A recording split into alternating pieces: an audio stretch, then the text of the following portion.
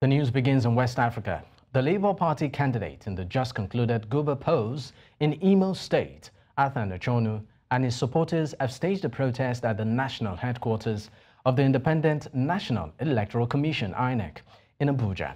They are contesting the result of the election 2 weeks after INEC declared Governor Hope Uzodinma of the All Progressives Congress winner of the election.